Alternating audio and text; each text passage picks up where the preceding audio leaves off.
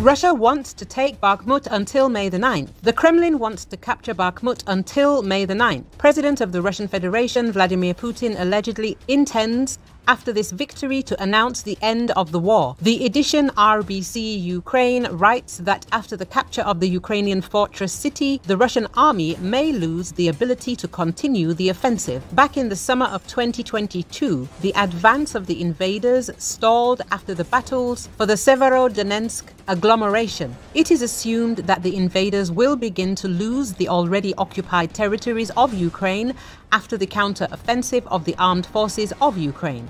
Thus, the announcement of the end of the war will only be an attempt to gain a foothold in the temporarily occupied territories of Ukraine. If Moscow follows this scenario before the counter-offensive of the armed forces of Ukraine, then there is a risk that world politicians will begin to put pressure on Kiev to start negotiations instead of hostilities.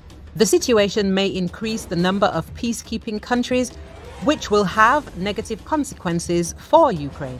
In this regard, the task of Kiev is to keep Bakhmut and prevent Moscow from getting at least some kind of victory before the start of the counter-offensive of the Ukrainian army.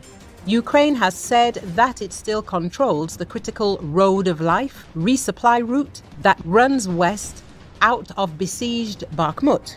The city is the focus of fighting in Ukraine, and although the Kremlin's Wagner mercenary group is making steady progress towards capturing the whole city, Ukrainian officials have insisted that their forces were not cut off.